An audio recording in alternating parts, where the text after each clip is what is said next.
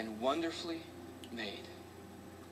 And the God of the heavens is the one who fashioned you together.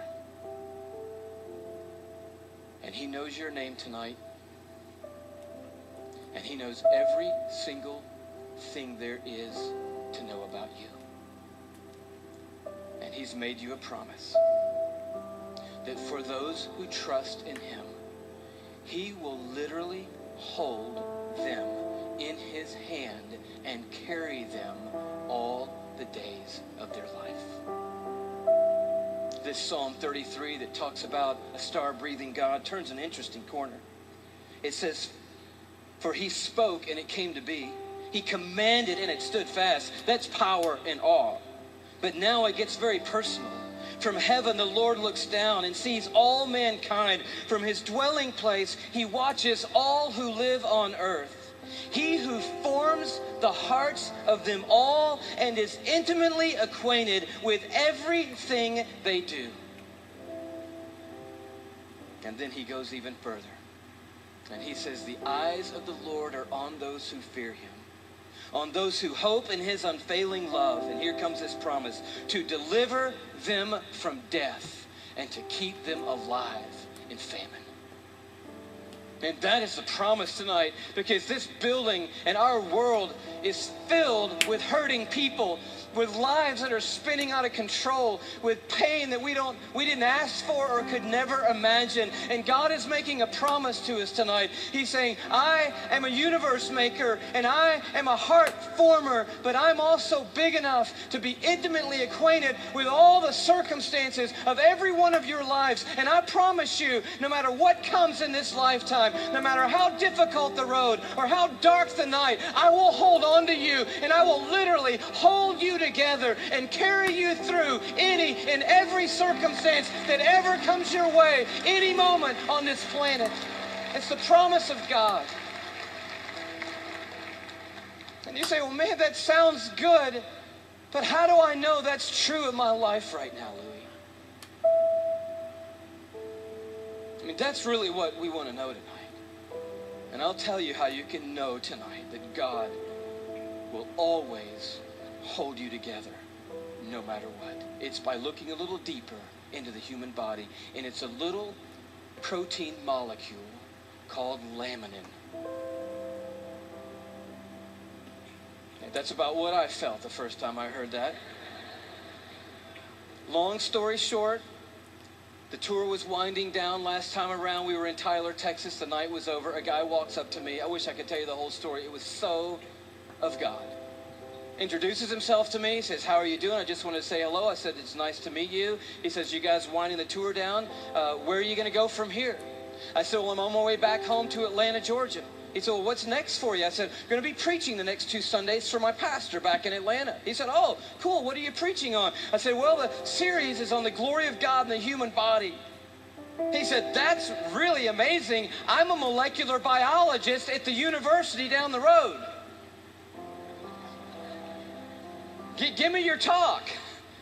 And I was like, oh, wow, I wasn't quite yet ready to unload the talk for a molecular biologist. So I kind of stumbled through what I had, and he's kind of being kind and gracious and like, that's good. And then he says, well, what's your big left hook? You got to have a left hook, a big finish, right? I said, I don't have a left hook yet. He said, oh, Louie. Oh, man, your left hook is laminin. And I'm totally blank on laminin. He goes, Louie, it's a cell adhesion molecule. Protein molecule? Do you know about proteins? I'm like, no. He said, Louie, cells organize into certain molecular structures, and that determines what protein there are. There are between 10 and 60,000 proteins in the human body. We don't even know how many proteins are in the human body. But one of them is a cell adhesion molecule. It's organized into this certain structure, and that tells the cell what its job is in the body. And this one is a cell adhesion molecule. And I'm like, all right. He said, no, Louie, it's like the rebar of the human body. The steel they put in the concrete when they lay the foundations of things, it's that stuff. It's holding your membranes together. It's the glue of the human body, Louie. It's laminin. You got to tell them about laminin. And I'm like, I promise you, I'm going home and tell them about Laminin. And I'm sure when I do, revival is going to sweep across the church and probably around the world when I tell them. He said, no. You got to see Laminin. I'm like, okay, let's see it. He said, no. You need to go look it up online. You need to go Google Laminin. I don't even know how to spell Laminin. Takes his card out. He writes on the back, Laminin. Okay, I cannot wait to get to my computer and get on Google, click on images, type in Laminin, and I'm waiting, and these little thumbnails come up on the screen, and I'm like, wow, that's Laminin? The cell adhesion molecule. Woo! I am so excited. I am beside myself. I cannot believe what I'm seeing. I love Laminin. I'm so fired up. You should see Laminin, I guess. That's the thing, right? Okay. Here is a scientific diagram of the laminin cell adhesion molecule that's holding your body together right now. Okay, this is what I found right here.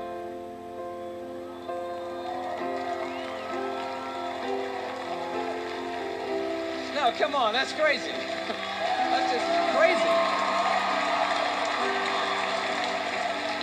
I just can't believe it. I emailed that guy back so fast, I'm like, wow, what in the world? He said, you want to see an actual laminin molecule? I'm like, oh no, man, the diagram was cool for me. I'm happy with that. Don't bother sending anything else. I'm like, yes! And he sends me this image, an electron microscopic image of an actual laminin protein molecule. It looks just like this.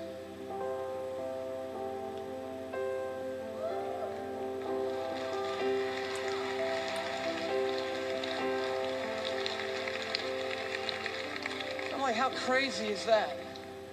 That the stuff that holds our bodies together, that's holding the lining of your organs together, holding your skin on, is in the perfect shape of the cross of our Lord Jesus Christ.